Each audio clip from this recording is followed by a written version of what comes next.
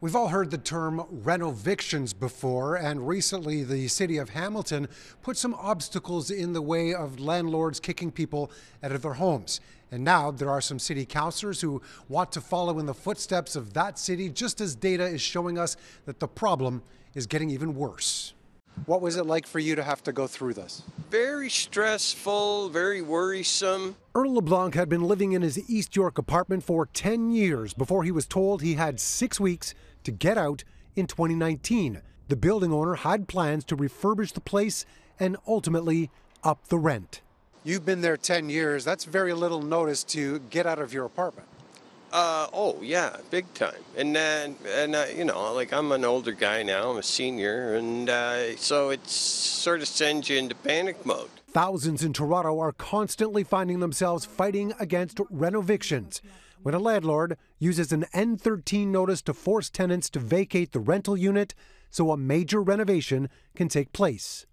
Tenants can try to fight the matter with an appeal to the province, but some city councillors are looking for a way to make sure the landlords think twice. There needs to be a step somewhere where we can move in between the landlord and tenant board and that tenant that provides a higher test.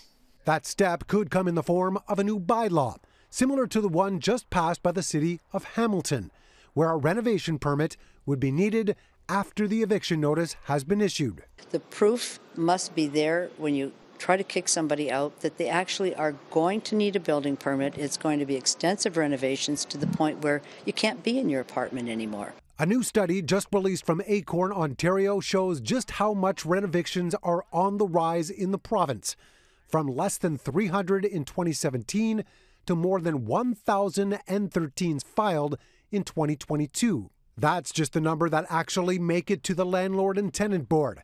Acorn points out that people are often harassed and intimidated until they choose to vacate the premises, not realizing the avenues they might have available.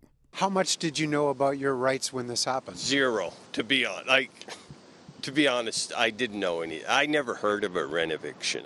This is part of a much larger measure that the City of Toronto is going through to try and protect affordable housing in this city. There were questions about jurisdiction when Hamilton was going through this. That is bound to come up as this process continues here. Mark McAllister, City News.